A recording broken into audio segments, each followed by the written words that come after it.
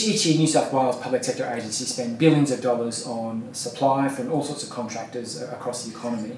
In our work at the ICAC, we find that a percentage of that involves corrupt conduct, and a lot of the corrupt conduct and fraud that we uncover in our work at the ICAC could have been prevented with better and more robust due diligence processes.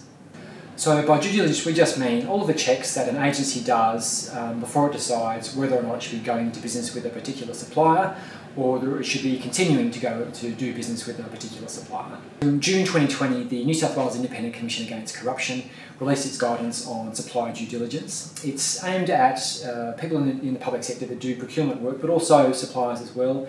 It's really guidance to help people understand the types of due diligence checks that they can do to make sure they're doing business with an authentic and reputable supplier.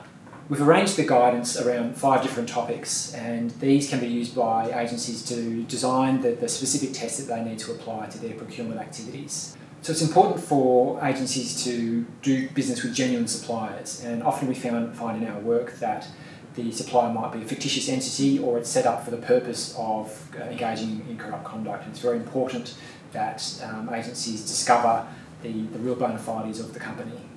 So it's important for the purchasing agency to understand whether their supplier can really deliver the goods and services they require. We sometimes find that suppliers will win work with an agency despite having no employees, no track record, no other customers, and it's obviously a red flag for things like corrupt conduct. In many situations, it's important to discover the financial health of your supplier. For instance, if it's insolvent or perhaps the directors have previously been involved in bankruptcy proceedings, that's a risk that your agency needs to manage if you decide to do business with that particular supplier. For lots of categories of supply, it's essential that your supplier holds certain accreditations, and that might include things like a licence to operate in that industry. They might have to clear a criminal record check or a working with children check, and some of those are must-have aspects. Other times they will, when they tender for work, they'll hold out that they have particular qualifications and accreditations, and it's important that they be proved to be real and authentic as well.